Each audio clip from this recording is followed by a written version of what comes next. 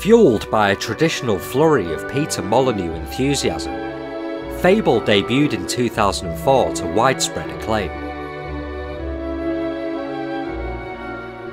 An RPG that plays with Western fantasy cliches, it casts you as a hero, or villain depending on your actions, who roams the roads of Albion in search of quests and glory. Though that first game didn't deliver everything promised, which became a theme through the series, critics and players alike were charmed by its good humour, involving combat, and open gameplay.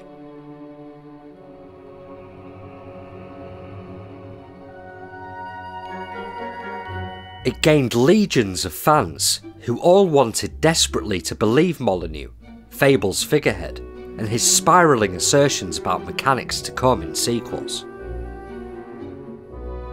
When Fable 2 did release, most critics were satisfied with its admirable expansions on the world, not least the addition of a dog.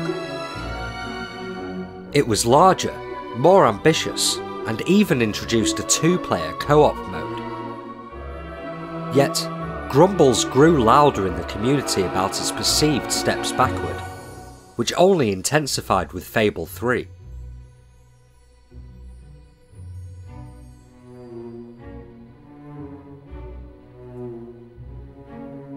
Despite the new ability to rule as monarch driving the narrative, the third title came with significant backlash for a variety of missing features, short length, and easy difficulty.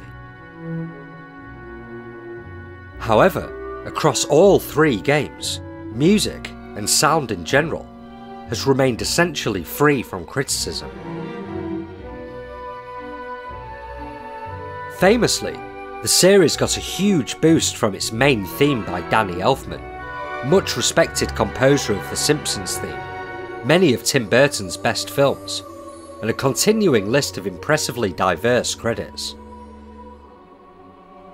But the real mastermind of Fable's audio was Russell Shaw, a veteran in the gaming industry who had earned his stripes through years at Bullfrog Productions, Peter Molyneux's previous company.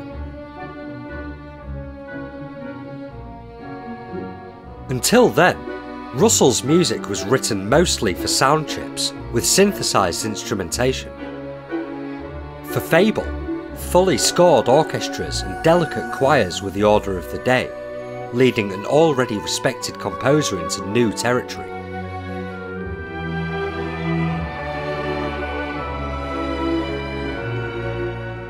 Even with fresh challenges in its production, his work on the series is one of the key pillars of its success.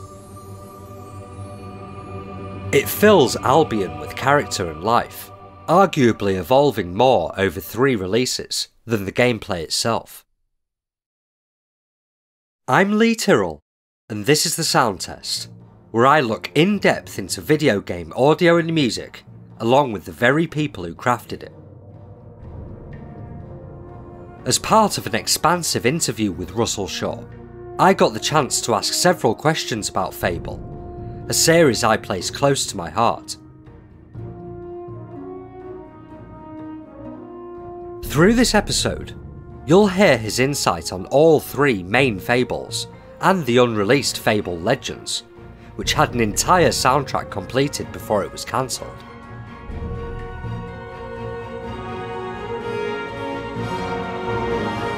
This is the first episode of a Lionhead Studios double bill, and you can also check out its second part about their debut game, Black and White, on whatever platform you're listening on.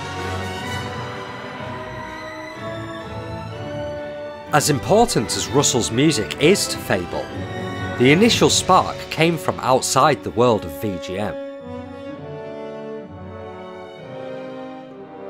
Danny Elfman, who had never worked in the games industry before, was the first to compose for the series, not long after a multi-award nominated score for Big Fish.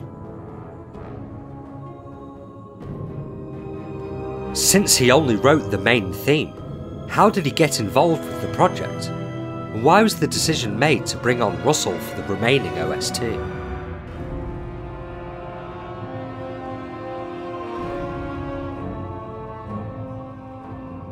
the story behind Fable is quite an evolved one in that the guy who at that time who owned Microsoft lived. I believe that he lived next door virtually to Danny Elfman, and knew him. And we got to the point where there were intimations that Danny Elfman wanted to do music for a computer game, and so I think Fable came up, and so we had the call with him, and he said, "Yeah, I'd love to be involved with it."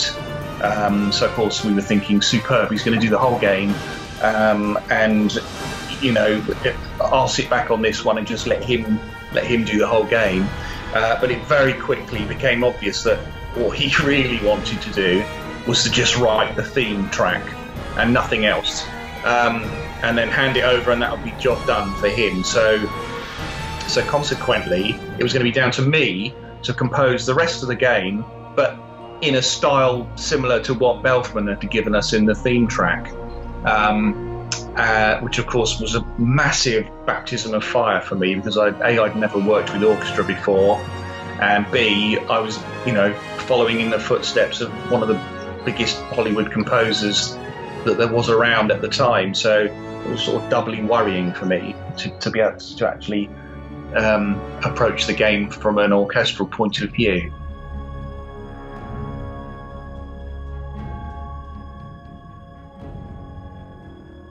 The eventual theme that Danny Elfman contributed is jam-packed with great melodies, perfectly laying out Albion's atmosphere through epic strings, bombastic brass, and intense percussion. The general sound and instrumentation obviously sets the tone for the rest of the score, but many of its individual phrases show up directly too. Russell was on board even as the main theme was composed, helping to guide its final form and listening out for elements he could adapt. What happened was he sent us 3 tracks basically, and he asked us to choose one of the tracks as the one that he would then go on and record that with the orchestra. But what happened was we realised that there were elements in all 3 that we quite liked. So I then went through each of the tracks and said, I want, you know, can you possibly do the first minute from this track, you know, 60 seconds to 68 seconds from this track, blah blah, until we had a complete 3-minute track, and he agreed to that in the end, and went away and recorded it with the orchestra, recorded the track, and then sent me the recorded track and the MIDI file that went with it and the score, and it wasn't until I actually got the track back that I sort of had to think about how I wanted to approach the rest of the game.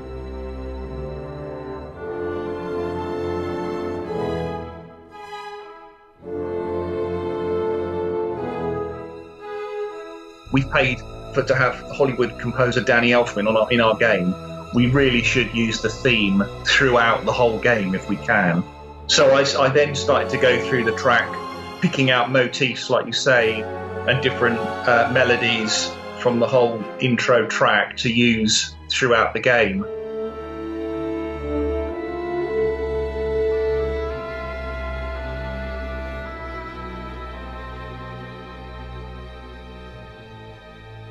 Russell's soundtracks for several Bullfrog games in the 90s proved his skill for writing chip, synth, and occasionally guitar music. Orchestras are, of course, a completely different beast. They're intensely difficult to master, and it says a lot that many still miscredit Fable's whole OST to Danny Elfman, who had far greater experience with such arrangements. With a little help from Alan Wilson, Russell stepped up more than admirably, discovering a natural affinity for orchestral composition along the way.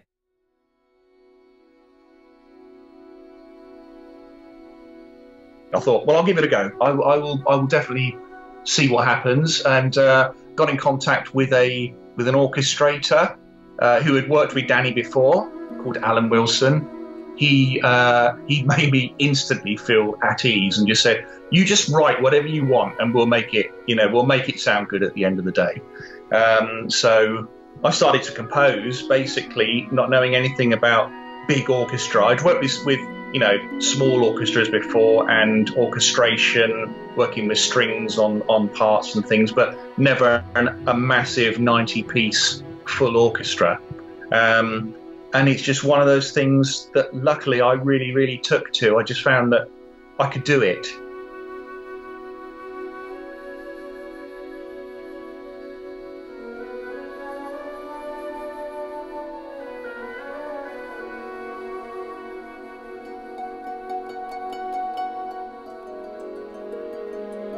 I would compose in MIDI format with samples in my studio. I then printed out a score directly from Cubase and sent that over to Alan, the orchestrator, and he then made it orchestra friendly by, assigning all the right parts to all the instrumentalists, working out who should come in where and when in the score, what the divisi parts were, etc. And then when it was all finished, we went off and recorded it with the Philharmonia, and the rest is history.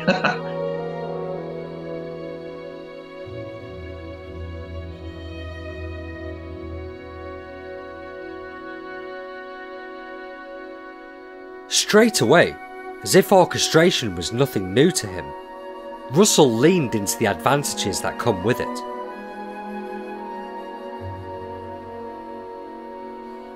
Different sections, like woodwind or strings, all offer their own textures and approaches, which create a wide range of feelings when mixed together in the right ways.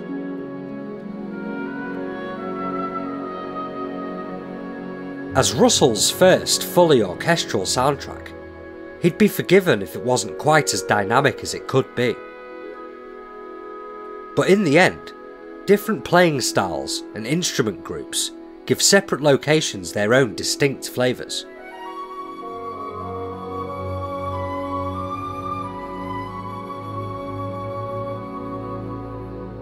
For example, Fable's largest settlement, Bowerstone, has a bustling, lively spring in its step from the use of plucked strings, a technique known as pizzicato.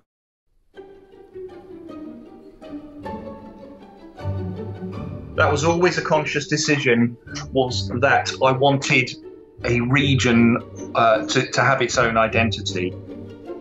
With the pizzicato one, I'd been listening to a lot of Ravel's string quartet. There's a piece in that which is pure pizzicato, and I thought I really want to write a full pizzicato piece for the village. A, because it won't be overpowering, and B, it's just something that sounds quite nice as you're running around the town.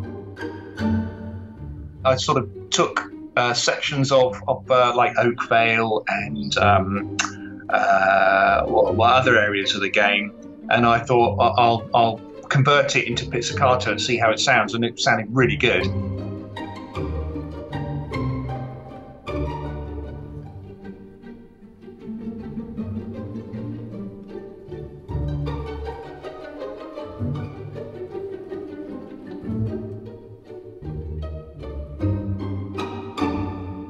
Sent it off to Alan, the orchestrator, and he said it's in the wrong key.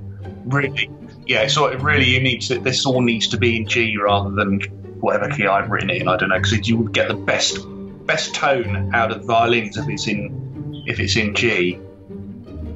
We did that, and the difference was incredible. When once we realised that this is what an orchestrator does. He basically tells you how things are going to sound best, and the Bowerstone piece came out great in the end.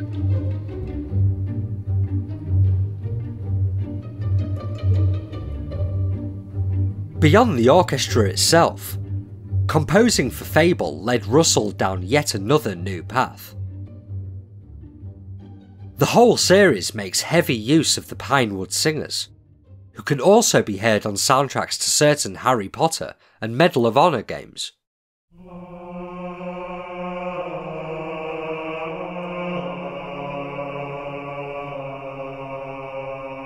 They're a key part of Fable's sound over the years, appearing in many central themes, and even sitting front and centre for some of them, like the Guild.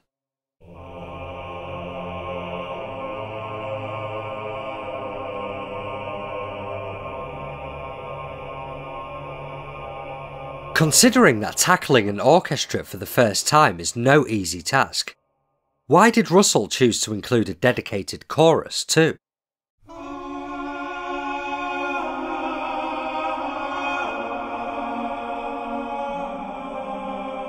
Well, first of all, there's Elfman, because he's very big on choir. At that time, sort of Edward Scissorhands was one of everyone's favourite soundtrack, and the choir in that was something that I really wanted to get a similar feel in the Fable series. And so consequently, when Alan's again the orchestrator said, I've got a great team, the Pinewood Singers, they're all top-notch choir people and they'll just give you a really great sound, I then started to think, how else can I use them? I used them for the Guild in Fable 1, so I had the ladies singing during the day and the men singing sort of in a Gregorian chant style at night. I had them do like a ligeti type style track, a bit like, I don't know if you know 2001, the Space Odyssey. It's all ways of experimentation with the orchestra and how you can use them, differently throughout. And once I'd used them for Fable 1, I thought, I just love this so much, I'm just going to use it, throughout the series. And they're such great singers that everything they do just sounds fantastic as soon as you put it in the game, really.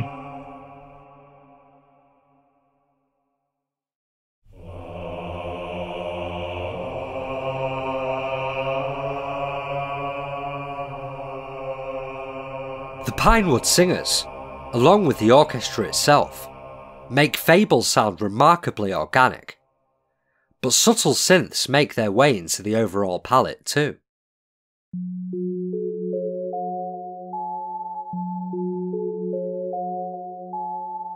You can hear them most prominently in-game in the Temple of Arvo, but they also help form several soundscapes and moods throughout the series.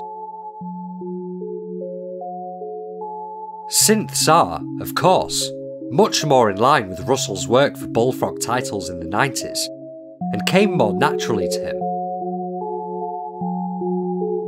Conversely, mastering orchestral scores is no small challenge. So what influenced Russell to make use of restrained electronics as well?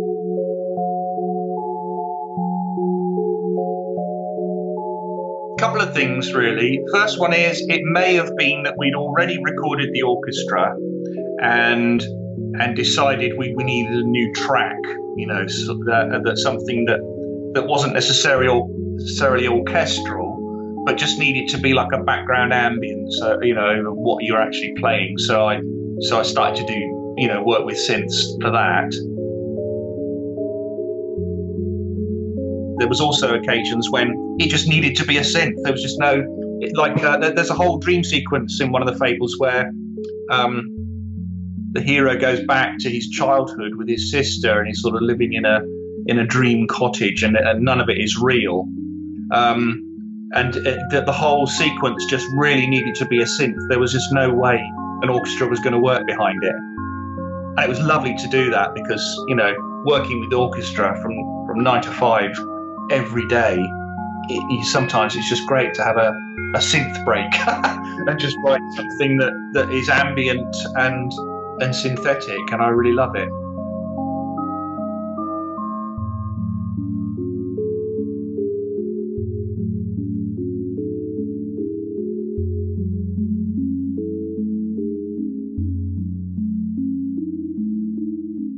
The melodies and themes of Russell's music for Fable have the power to transport you directly back to Albion, the game's fantastical setting. In reality, Albion is an outdated term for Britain, and its use in the series was well considered. The English countryside and celebrated British fantasy novels like Lord of the Rings were obvious references for the development team as they built the world.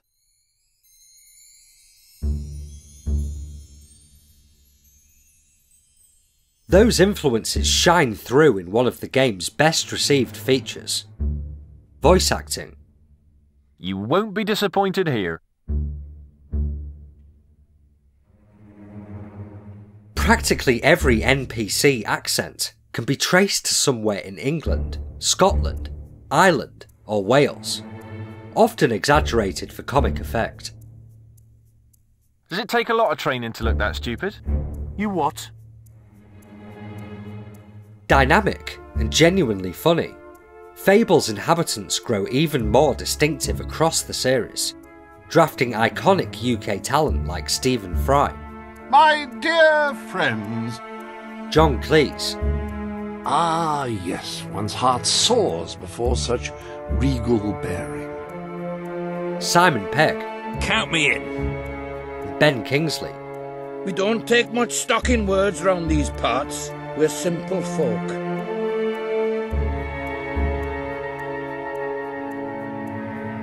Russell left this task to other professionals for sequels, but recorded and directed sessions for the original, which remains memorable to anyone who played it. We had great fun doing that because I think Fable was pretty groundbreaking in terms of how we recorded NPC dialogue. So when you have, just people standing around muttering things in the background, and as you run past, you can hear them say something based on your character and your reputation and stuff like that. It was pretty groundbreaking in those days. I don't know many games that had done that before. And of course, we were able to almost give it a Monty Python-esque feel as well with the way that we recorded the dialogue. It wasn't sort of we didn't have to rely on sort of straight-laced talking people and the sort of narrative you get in a spy game or a military game. We could really go to town on dialects and accents and different regions of the UK, and we had really great fun doing that. God, your face looks like a smacked arse. That's a role in itself. That just directing voice actors and putting them in there, actually implementing them into the game takes forever. Taking on all the audio for a release was par for the course when composers worked with sound chips. But Fable is a prime example of the increasing size of games at the time, and how that affected the teams behind them. Following years of crafting the music and sound effects for multiple titles in his career, doing the same for Fable made sense. It wasn't obvious how demanding that would be until work had already started. After all, each of Russell's roles on the first game could be comfortably filled by specialists, which is exactly what happened for follow-ups. Fable 1, the original Fable, was the very last time that I realised I was able to do all the sound, all the music and everything in the game. That was the last time I ever did it, because it was such an enormous game. It nearly bust me, that game, because it had like, I don't know, 20,000 lines of dialogue in it, a couple of thousand sound effects and a big orchestral score, and I did the whole thing myself, and it was really it almost did me in, because it was such a working till very late at night, just the panic of getting the game finished for a start, and like I say, it was the last time I had overall control over everything, how it sounded in the game, because from then on we had to contract people in to help with the sound effects. We had a whole team over in Redmond at Microsoft who were at our disposal as well for doing sound design, and another department took care of recording all the dialogue. And yeah, so consequently Fable 1 was the last time I was ever able to do that.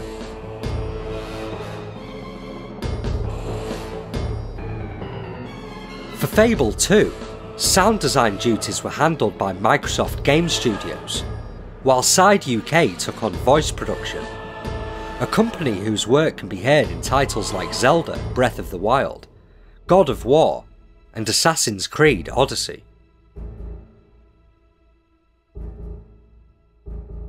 Separating the jobs allowed room for a dedicated dialogue team to invite a string of cameos into the studio, while Russell could concentrate his energy on the music alone.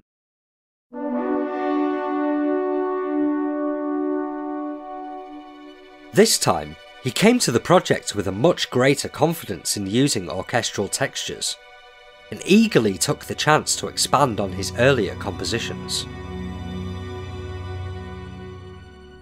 So moving on to Fable 2, I was being much more experimental with the orchestra with how I was composing. It was more of a, it wasn't so standard. I mean, for Fable 1, I was doing what you might call basic orchestration. Wasn't experimenting with how the instruments sounded or all the different effects that they can do. And with Fable 2, I started to experiment with that, with different sections of the orchestra playing different things and doing effects on their instruments. Yeah, it worked out really well.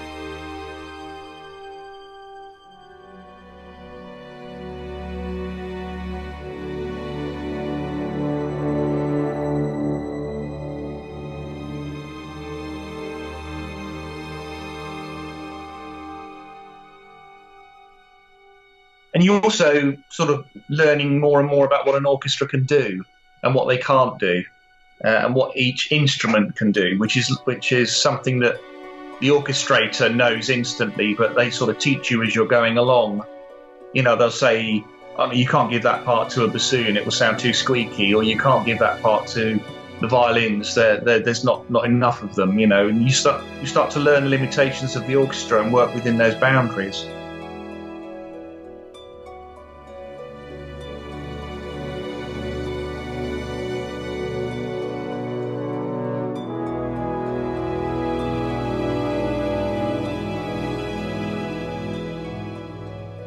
Once you've got one orchestral soundtrack under your belt, so to speak, the next one is always a million times easier because you know the score, you know the tricks of the trade, you know what you can and can't say in a studio while you're recording it. You know, all the uncertainty that you had making the first one has largely gone. It's all just down to composition then and coming up with the right musical ideas.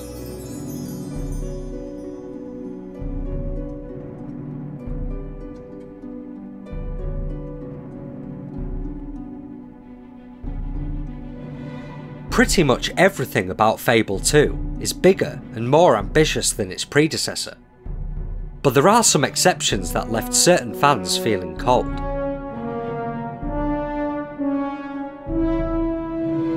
The majority of players had a great time with the game, and it fared even better with many critics, but voices of dissent definitely grew louder.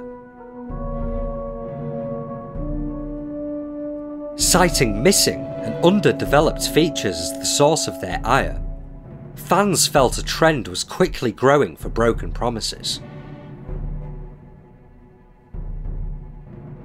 Such debates are best left to Reddit and forums, but even the most vitriolic thread leaves music out of the melee.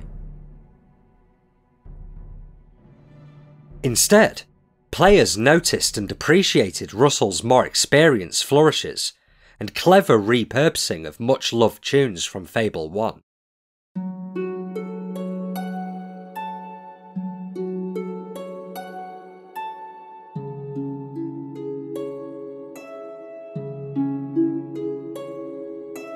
You never want people to say, oh, it sounds just like the last one, or oh my goodness, you know, not being very experimental, you know, it's just basically the same old that he's coming out with. So you instantly want to improve on what you did before and make people impressed even more than how they were the first time. But the second thing is, I've also always been acutely aware that people love continuity from a motif point of view, so that they recognise different bits and pieces from what originally went before in the same game. So it could be a harmony line, it could be a vocal line, the fact that I use the music box throughout each of the three games in the series. Just little hooks and things that people recognise from before without being overly obvious.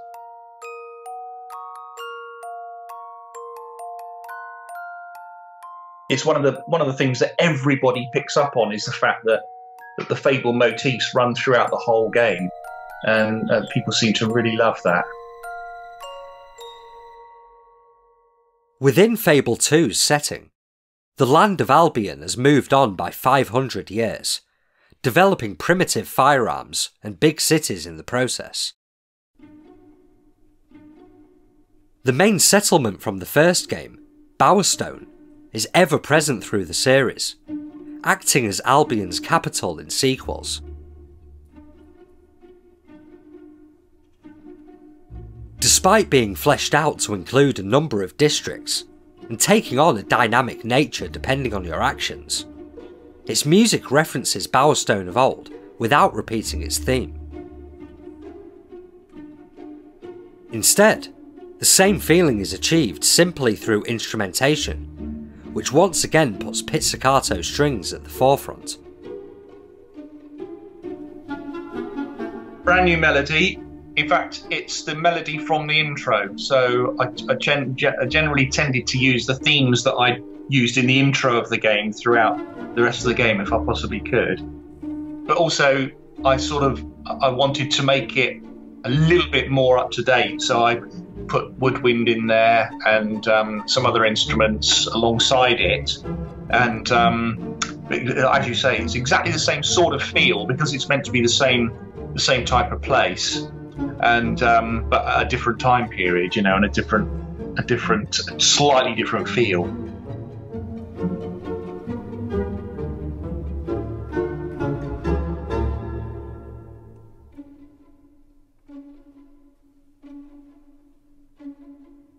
As well as plucked strings, both those Bowerstone tracks use a time signature of 3/4, which plays 3 beats per bar instead of the more common 4.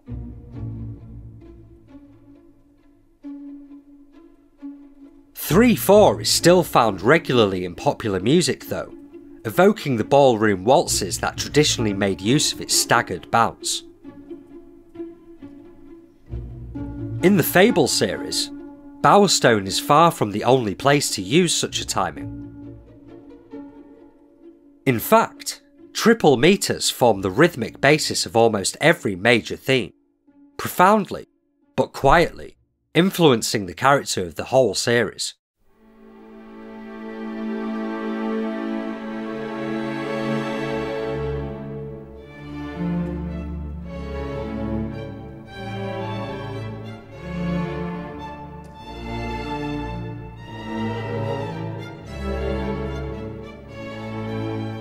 "3/4 is my favourite style to compose. It just lends itself to being lyrical and melodic and lilting. I just find it really, really, just a really nice time sig to work to. That and 6/8. So you know, basically anything which is just not as, like you say, a straight 4 on the floor, just feels more melodic to me. There's been so many times when I've started off writing for Fable in a 4/4 and just thought, this just isn't working, and just swapped it to 3/4 and it's instantly worked. And that's why really I just really like writing in that time signature.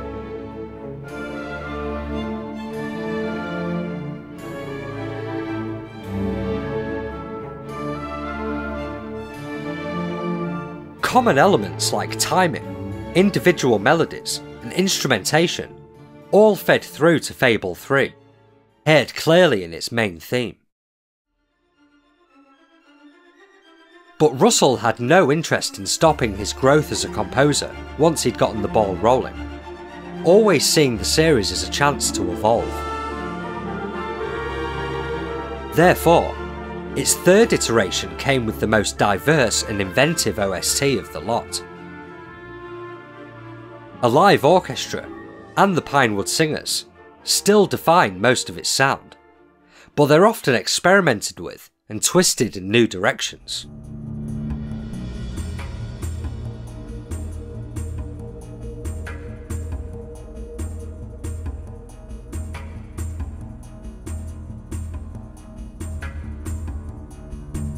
By the time we got to Fable 3, I'd already done 2 previous games, and knowing that I really started to need to be a little bit more left field with it all, and not stick to the rigid formula I had done with the previous 2.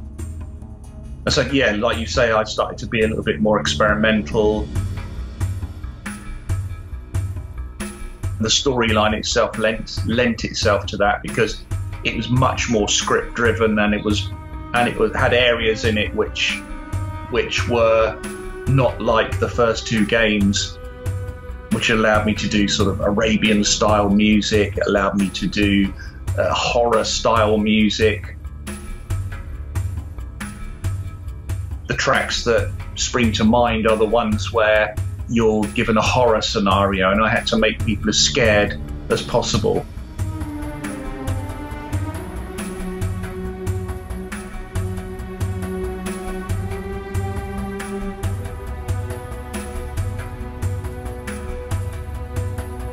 There are a multitude of areas and sections in Fable 3 that allowed Russell more room to experiment than before, whether it's the Middle Eastern melodies of the desert, or the numerous minimal and experimental offerings that run through the score.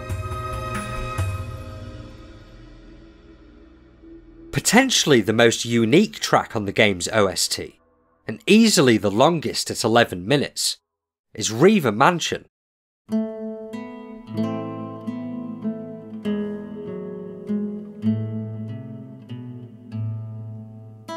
Used in a side quest focusing on Stephen Fry's character, Riva himself. The piece is actually several compositions in one, and not all of them by Russell.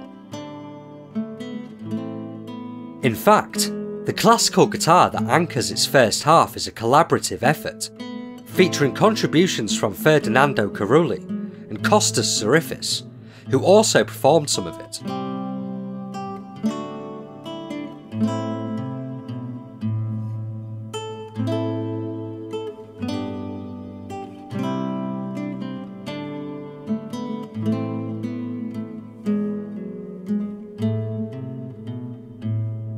In an unusual choice for the series, which uses exclusively original music otherwise, the rest of Riva Mansion consists of Bach, played on a duet of piano and harpsichord. Riva was always going to be playing classical music in his castle. It was just something that I knew very early on I was going to do. I wasn't sure yet whether it would all be guitar, whether it would be you know piano or whatever. I just knew that I was going to be playing classical pieces over the top. And one day in my office, a guy who was one of the coders there, Costas, he came in. He said, "Can I play you something on my classical guitar that I've composed?" And I said, "Yeah, go for it."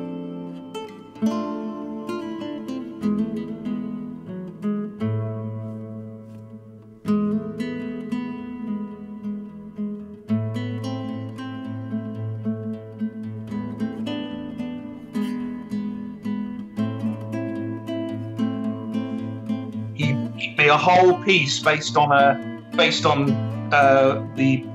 one of the earlier fables. The whole theme played on classical guitar, and I said, it was so good. I said, I've got to record that, put it in the game, which I did. And then from there, it sort of lent itself to the style. Then I knew that I wanted it to be mainly classical guitar, so I recorded a couple more pieces. There's pieces. I think there's a piece there by Fernando Sor. I can't remember the other one. But yeah, that was me playing those. And then I thought, well, we'll give it a bit of variation. I'll record some Bach as well. So one of the guys at Lionhead, Mark Adami, he's just a genius piano player. He came in and recorded two Bach pieces for me. One from the Well-Tempered Clavier, I think, and one from the... I can't remember what the second one was from, but yeah, they're basically clavier parts, but he played them on the piano just amazingly. And the whole soundtrack, the whole sort of soundscape to Reva's mansion sort of went really nicely after that.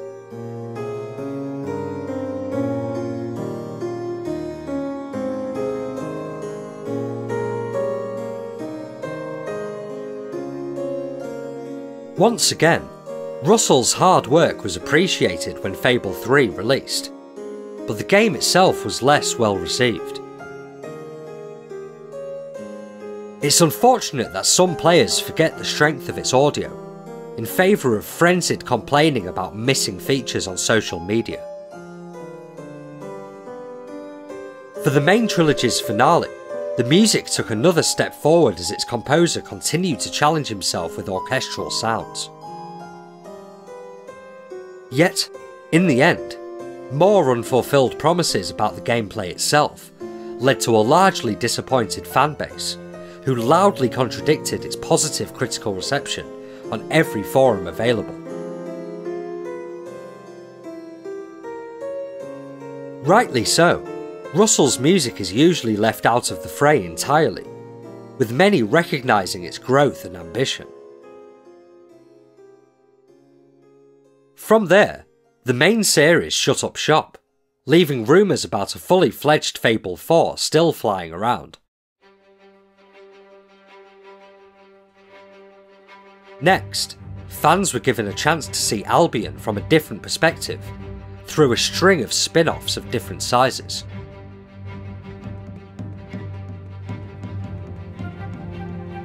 First came Fable Heroes, a hack and slash twist on the world with a bespoke soundtrack by the legendary Robin Beanland, probably best known for Sea of Thieves, Conker's Bad Fur Day, and several other rare classics. Russell returned himself for the journey, which used Xbox Kinect to give players hands-on access to their hero, Gabriel. The journey is another example where the game's reception tends to distract from the music, but at least people can pick it up and decide for themselves.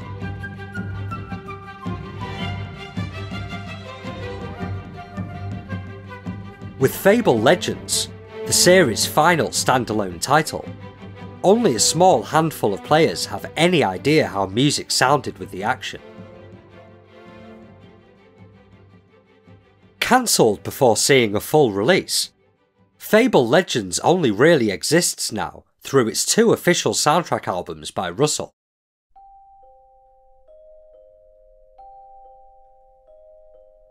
It's fantastic we can hear them at all, and the tracks within show how far their composer had come.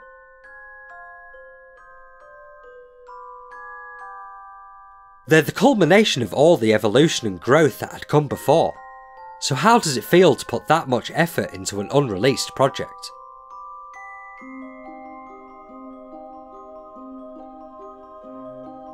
Fable Legends really was the culmination of 10 years of learning how to use an orchestra properly, really. Of learning how to bring power to the orchestra, how to write really good combat music and scripted music. It all came together so beautifully on Fable Legends that sort of added to the disappointment of it all, really, when it didn't actually come out.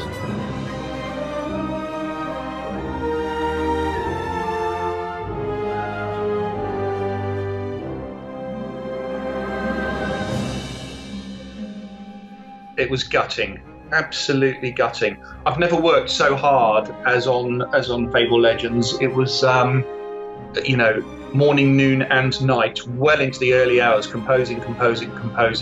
Sort of 4 hours of music, massive orchestral scores. We did it in over a number of sessions to get it all finished. And when it was finished, I thought, wow, that's probably the best work I've ever done.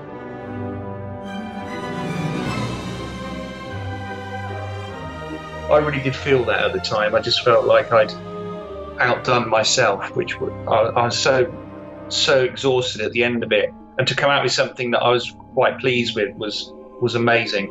And then, of course, we all heard that that it was never going to be released on a game, and hugely disappointing. But life goes on.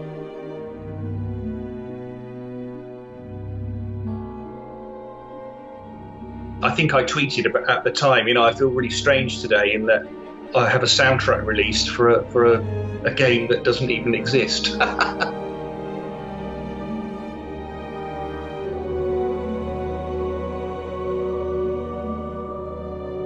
Following its tumultuous development, Fable Legends was the last nail in the coffin for Lionhead Studios. Its concentration on free-to-play, online multiplayer proved to be too much of a risk, especially since many involved were new to working on such a game.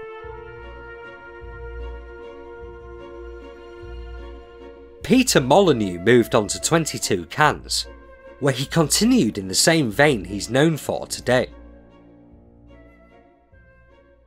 Other principal members of the team founded 2 Point Studios, whose 2 Point Hospital acts as a spiritual successor to Theme Hospital, a Bullfrog Productions classic.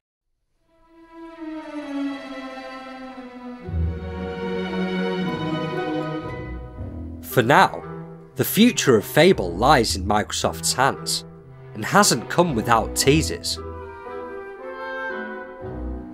Though 2019's E3 came with widespread rumours of a new game announcement, fans were left cold for another year. It can't be said for sure how likely another release will be, but it says something that players still think of Albion and its colourful characters. In spite of a waning reception, Fable is still held dear to a great many people, and Russell's melodies are still synonymous with the memories we formed with our heroes.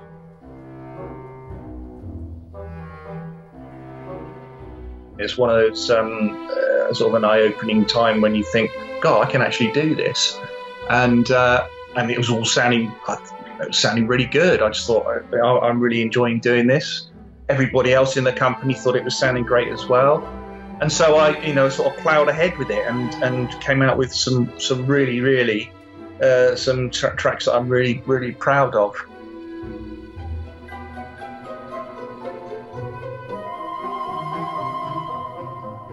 Thanks to Russell for speaking to me for the sound test, but thank you too for taking the time to listen.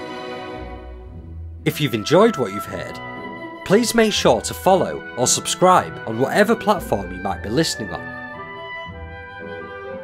This second series of VGM podcasts is set to be far bigger than the last, featuring several console deep dives, explorations of individual games and series, and genre-specific specials.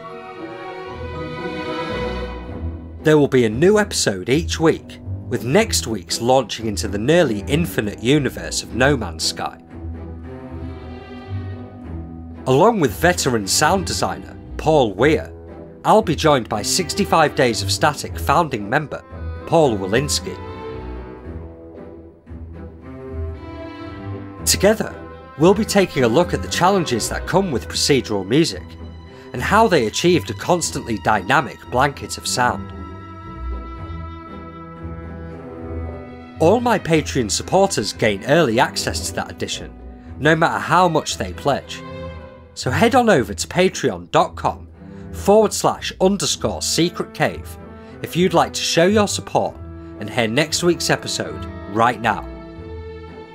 Of course, this doesn't apply if you're already a patron and hearing this episode in advance.